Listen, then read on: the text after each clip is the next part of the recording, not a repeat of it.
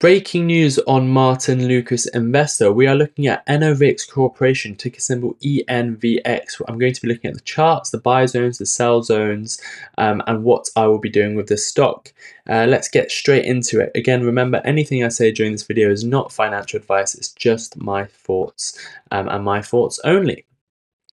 So we're looking at the stock right now. It has been requested, but at a great time, because right now what we see is the price going down. It has broken a support level, which is concerning, but it does give us opportunities to buy lower. Right now, just looking at the price of the stock, I am expecting it to fall lower. I'm expecting a drop in price. Let's see what targets I'll be buying the stock at. One target would be around the $9 level.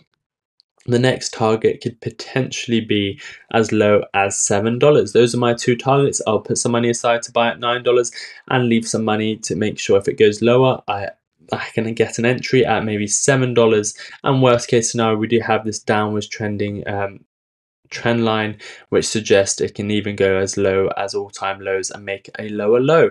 But that is the worst case scenario, but always good to have money on the side. If you have a lot of dedication in this stock, you want to be buying it at the lowest possible price, which for me could be as low as $5.50.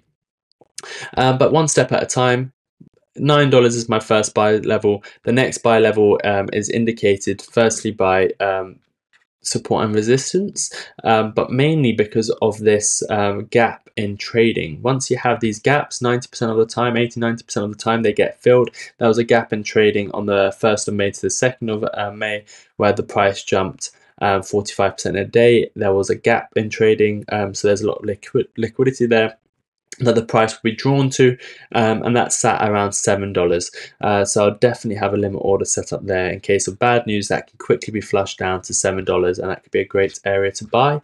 Once we do settle on some support and try and change the trend from this downwards trend, remember the trend is your friend, and the trend right now is very much a downtrend. Once you go to one of these support levels and bottom out and start changing the trend, then you can start looking at areas to sell. My next to the sell zones would be $13, and then this major trend line going dating back all the way to 2022, which depending on what time when we hit it and what date we hit it will be different. So for example, if it takes a few months, we're looking at about $17 being the next resistance for this stock. But remember, we take it one day at a time. For me right now, the buy levels are $9, $7, sell levels are $13, and then somewhere between the highs of 2024, which is $18, and wherever this trend line will fall at that point. So that's my analysis. Remember, the RSI is towards the oversold territory, so if it continues going down, one of these levels here, either the $9 or the $7, will prove a nice area to buy. The MACD is trending up.